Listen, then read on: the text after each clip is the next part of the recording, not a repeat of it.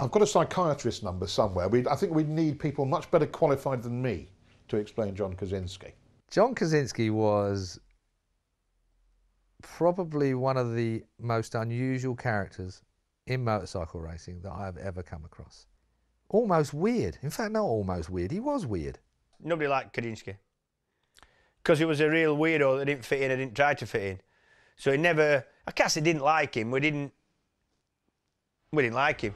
And he was a brilliant rider, so Carl didn't like him. Oh, Kaczynski, no, he was horrible. He was worse than me. Kind of got to me a little bit that year. I couldn't stand it. This little man was, was going well on the Honda, and he was a character like me in some ways, I guess, where he wasn't afraid to say anything.